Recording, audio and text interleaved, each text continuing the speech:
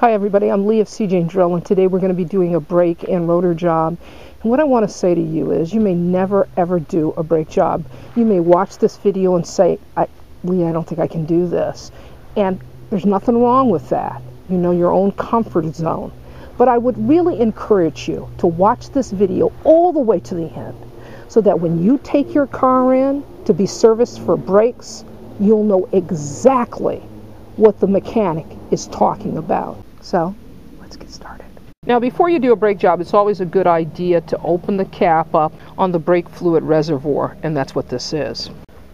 Now, before you jack up the vehicle, you want to break the seal on the nuts first. And the reason why you do that is because if you try to break the seal on the lug nuts while the vehicle's jacked up, the tire's just going to spin on you. So it's always a good idea to get a start. Okay, so I've gotten the lug nuts loosened a little bit, and I did that before I jacked up the car. That way the tire wouldn't spin. The rim is kind of dirty, so I've got some brake cleaner. I'm just going to spray a little bit on a rag and clean this up a little bit so that it'll keep my hands clean. I loosen them a little bit ahead of time to make it easier once the tire's off the ground to just remove them. Now, one of the other things that I like to do is I always like to take the tire itself and I like to place it underneath the car or vehicle. It's always a good idea to be as safe as possible. Okay, so I've got the wheel off, and now I want to show you how brakes work. Now, really, believe it or not, it's really simplistic. See this tube here? Well, that tube distributes brake fluid to the caliper, and it sends a signal. Think of it like it's sending a signal, like a brain would send a signal to your hand to contract or open. And that's what a caliper does. Think of it as a hand. Now, this is our caliper here, our hand, okay? This here is called the rotor, all right? And what happens is the caliper, the hand, all right, when you want to stop, you step on that brake pedal, it sends a message to the caliper, your hand, okay, to grab onto the rotor and slow it down. Then when you want to let up on the brake, the caliper opens. And it's just that simple. The caliper squeezes the rotor, that's what this is, to slow it down, and then opens up when you want to take off. Now the thing to remember is, it's not just the caliper, there are brake pads here. There's a brake pad right here, that's the clip holding the brake in place, and there's also a clip on the back side, a brake on the back side of the caliper. Okay, so what we're going to do today is, I'm going to remove the caliper, I'm just going to take it off the rotor, okay? Then I'm going to remove the rotor, put a new rotor on. So maybe you're asking, well, why am I doing a new rotor? If you get in close, you'll see these ridges? Those ridges aren't supposed to be there. The rotor is supposed to be shiny and smooth as glass. Now, there are a couple of things you can do. You can just pull the rotor off and put a new rotor on, or you can do something called turning the rotor. Well, I can look at the thickness of this rotor here, and I can tell that it can't be turned. Turning is machining. They'll just take off a small surface layer of the rotor to make it shiny again, but you can only turn a rotor so many times, and this is so badly damaged, it'd just be a lot easier and better for me if I just removed the whole rotor and put a new one on. Now I'm going to show you what a new rotor looks like. If you notice, look at how shiny and smooth. Come on in close because I want you to see how smooth the rotor is. See how smooth it is? Okay, so what we're going to do is I'm going to take it on the back side of the caliper, which is this right here. This is our caliper, and our bolts are located in the back of the caliper, okay? There's one at the top, and there's one corresponding bolt at the very bottom. Now there's a little rubber boot here. That's how you know that you're on the right bolt. Okay, so what I'm going to do is I'm going to use a 13 millimeter here, 13 millimeter socket on my ratchet, okay? I'm going to place it on there, so I'm just going to loosen it.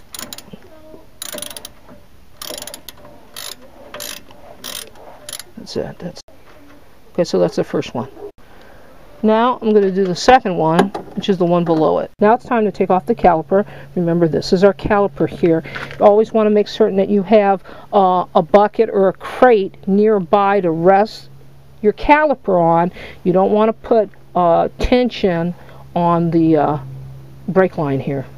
Okay, now I've just got it almost clear of the rotor here. Now what I want to say to you is your caliper isn't always going to slide off real easy. I've had to pry it off a little bit.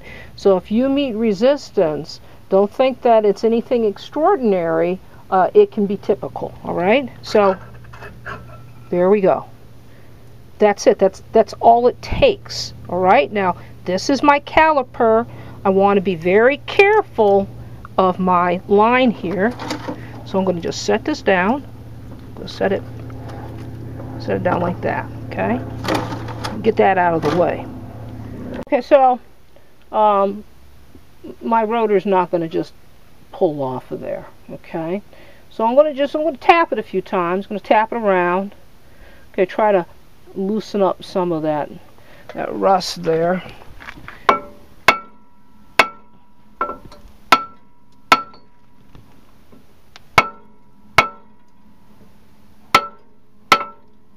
Now, what I want to say is this, okay? I freed it. If you notice, I chipped the rotor off here. We're not concerned with that because we're replacing it. And sometimes it's best, instead of tapping lightly around to loosen up rust around the hub here, it makes more sense to get better. You get better leverage on it if you hit further away. Tap further away and it'll pop this side out. So I had to really hit it hard to pop this rotor off. You may have to do the same thing, and that's why I'm telling you. Then once you get it to that point, it just lifts right on off. That's it. Okay, so this is what's called the caliper slide. This is a caliper slide, and this is a caliper slide as well. And the caliper rests right here on these slides. And so what you want to do is you want to clean them off completely, because you know they get corroded and dirty. We want the caliper to be able to slide freely, all right?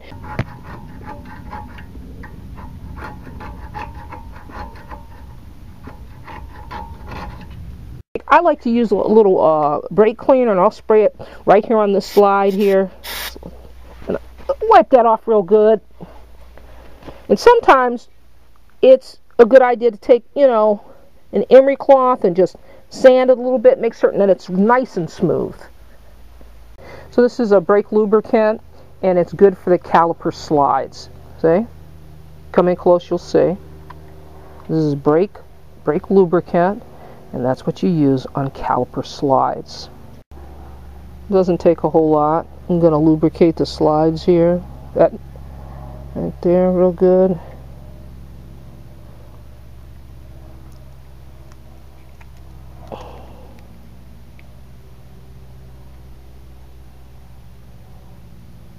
So next thing we want to do is we want to take our caliper here. I'm going to turn it on its side. In fact, let me set this up a little higher, put it a little higher here. I'm going to set it on its side, right? And we're going to take the brake shoes off. All right, now I'm going to pull this one, the front one, out. You got to push forward.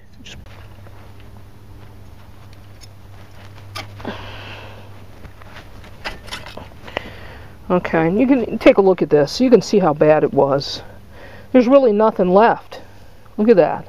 I'm going to grab a new brake pad so I can show you what a good brake pad looks like in comparison.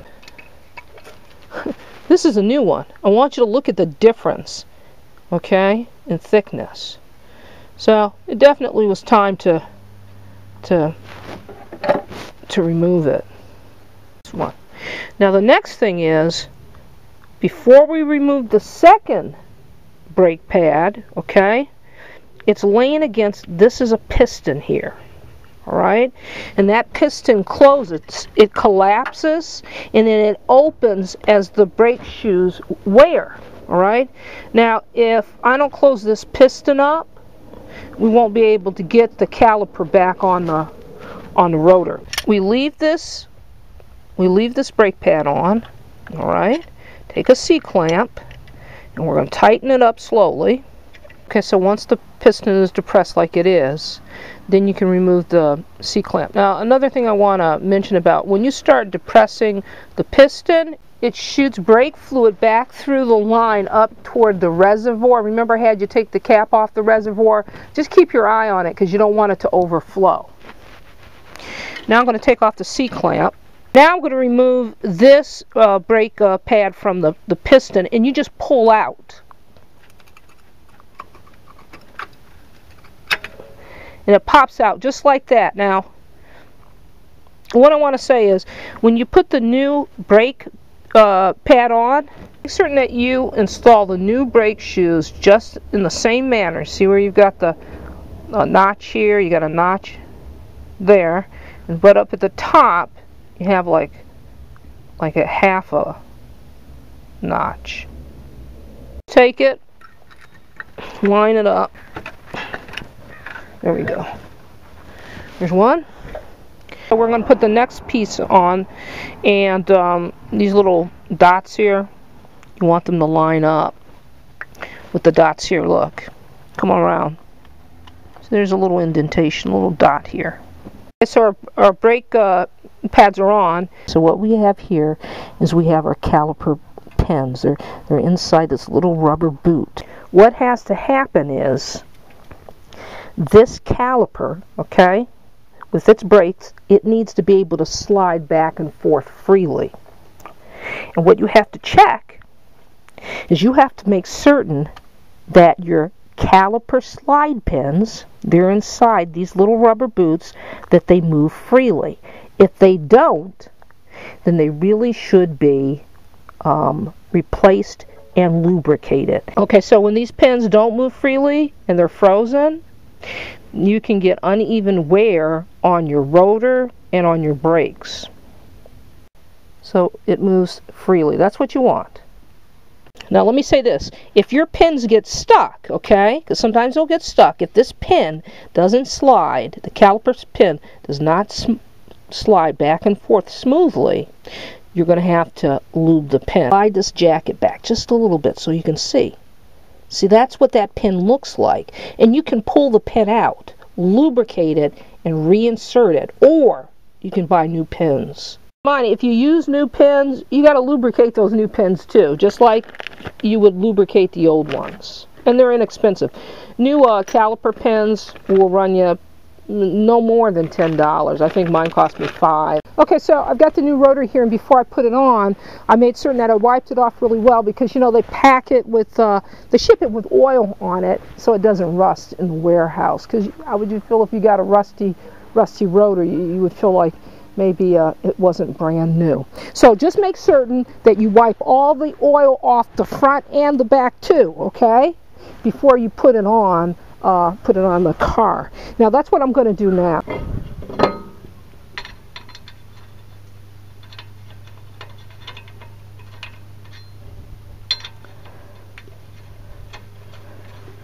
And now it's time to put our caliper back on top of our rotor. Okay.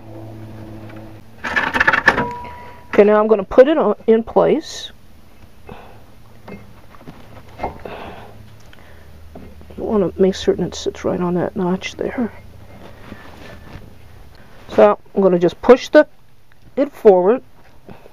Got it on there pretty good. As you can see, it's riding the glide there. See where the brake pads are riding the glide? That's the position you want it in. Push forward on the caliper here.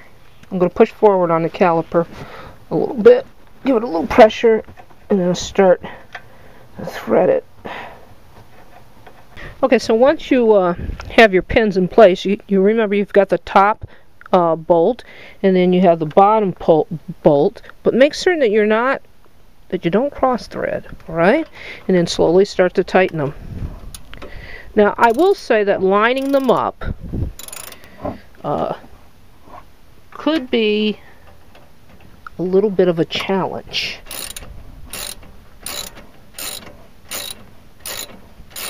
Okay, so now it's time to put the tire back on. I gotta tell you, this is part of the job that I don't like because these tires weigh a lot. I'm gonna just put these lug nuts on hand tight.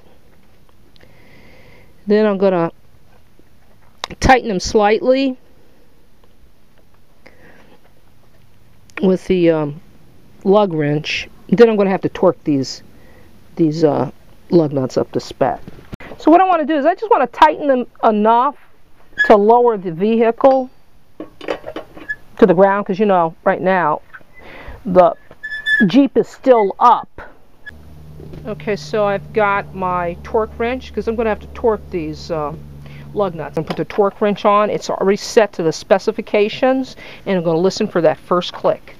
Once I hear it click, I know that it's torqued to spec.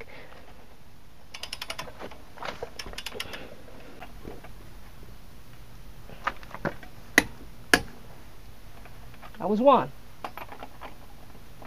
Okay, so the fluid level is fine. We'll put the cap back on.